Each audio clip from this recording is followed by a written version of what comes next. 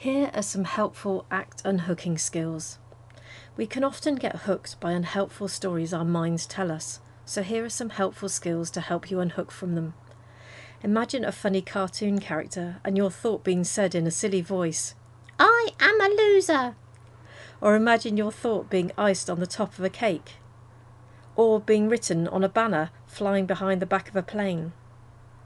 We are not making fun of our minds love us and are only ever trying to protect us, and they always have our best interests at heart, even if it doesn't feel that way sometimes.